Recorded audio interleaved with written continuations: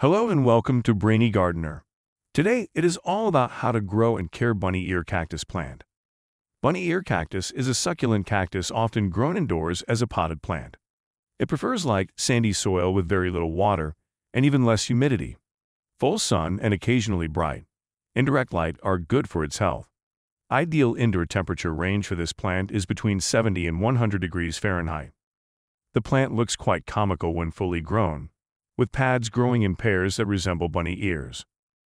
Bunny ear cactus requires very little care, making it an excellent option for beginners. Here are some points to be considered when handling this plant. The plant needs plenty of sunlight to grow well. Somewhere between 6 to 8 hours of direct sunlight every day in the summer is what they require. In the winter, they like partial shade conditions, so move it to a slightly shadier place once September rolls around. Bunny ear cactus should be watered only when the soil is completely dry. It is essential to avoid overwatering, as this can kill the cactus.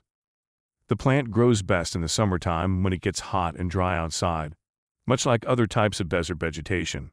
Like most cacti, bunny ear cactus likes warm and dry conditions. Avoid excess humidity for best results. Fertilizing the bunny ear cactus is unnecessary, but can be done if desired. You can apply a weak liquid fertilizer every month during the growing season.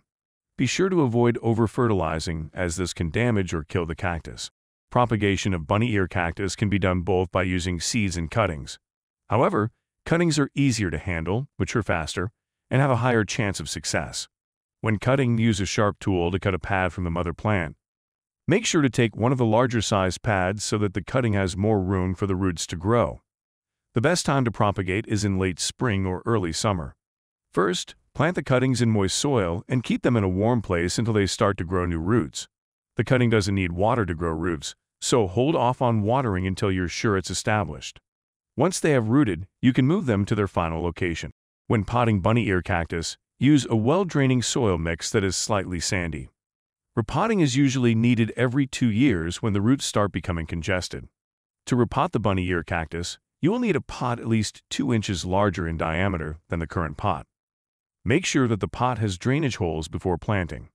Although bunny ear cactus is non-toxic in the strictest sense of the word, that does not mean it is completely safe to be around. The glochids can cause skin irritation if touched. Mealybugs and scale insects are the most common pests of bunny ear cactus. These pests can cause severe damage to the cactus if left unchecked. Spray the plants with a standard insecticide or rub alcohol to get rid of pests.